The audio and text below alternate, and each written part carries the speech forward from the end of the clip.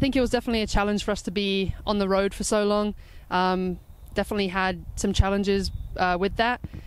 Built as a team as we went, but I think just to have our home crowd, obviously the last time we were here was against Gonzaga and Grand Canyon, and we had a great crowd coming out to see us, so just looking forward to being back with that home support and cheering for us instead of the other team.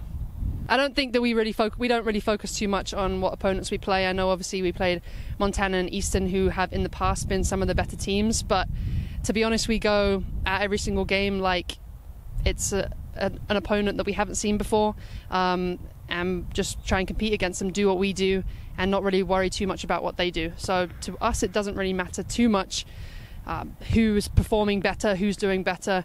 All we need to do is defend how we defend, attack how we have been doing, and get the result. I think it's exciting. Last year we weren't home for homecoming, so the sophomores don't actually know what that's like.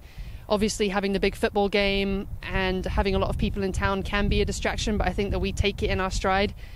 Support, there's a lot of team support, a lot of school pride happening this weekend, so again, just using that to our advantage rather than letting it distract us.